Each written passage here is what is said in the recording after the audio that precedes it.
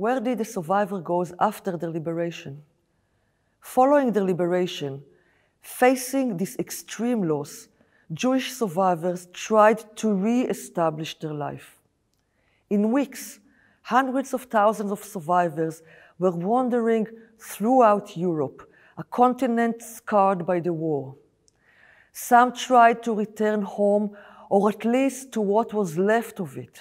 Yet, this was far from easy. Beyond the psychological pain of returning to the former homes and the tremendous difficulty to retrieve their property from former neighbors and countrymen who now resided in their homes, Jewish survivors also had to confront the fact that with the end of the war, a wave of anti-Semitism swept Europe. In Western countries, bitter words were directed to Jews, mocking their suffering, and Jewish civil rights were not easily restored. In the Netherlands, the Jewish community had to fight with the authorities in order to get hidden children back to their relatives and to the Jewish life. And in Poland and other Eastern countries, returning Jews forced violence and even physical threats. In Poland, for instance, more than 1,000 Jews were killed during the first year after liberation, adding, of course, to the immense sense of loss and tragedy. The post-war pogroms were carried out not by the Nazis, but by the local population in the various countries.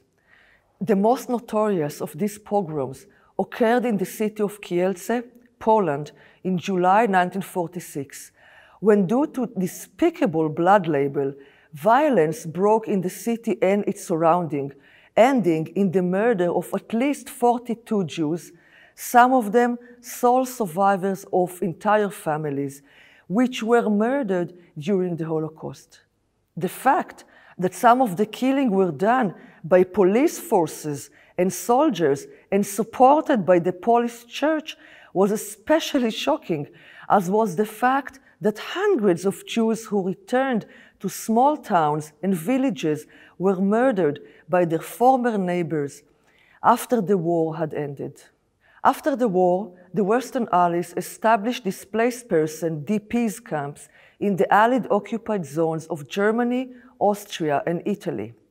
The first inhabitants of these camps were concentration camp survivors who had been liberated by the Allies on German soil. The population of the displaced person camps kept growing, mainly because Jewish refugees from Eastern Europe continued to arrive.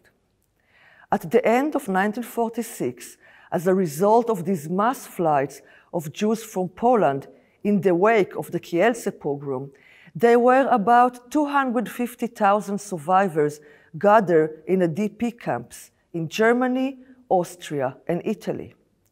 This does not include millions of displaced persons of European Christians who had been forced labor for different reasons. Notwithstanding the survivors' many problems, an intense and active lifestyle came into being in these camps.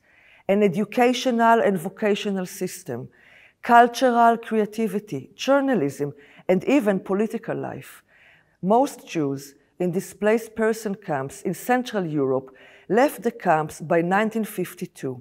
The majority immigrated to Israel, others immigrated to the United States, Canada, Australia, and other localities. Some stayed in Germany or went to other European countries which used to be their homes, such as Hungary, Italy, France, Holland, etc.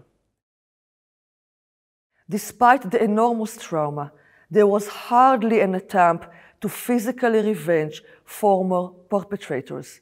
Jews longed not to give in to death and depression, but to re-establish themselves, their life. However, that would turn out to be a long and painful process. An heroic effort was needed to pick up the pieces of their broken life and to start over again. And although Holocaust survivors continued carrying with them the trauma and grief and loss Most of them managed to rebuild their personal ruins of their previous life, which were lost so suddenly and violently, establishing families and building homes and communities. Our daughter was born 7 years after we were married. She brought much joy into our life. All of a sudden, I saw my mother's eyes. The next day, I saw that she looked like my father. So I realized that despite it all, there is a continuation.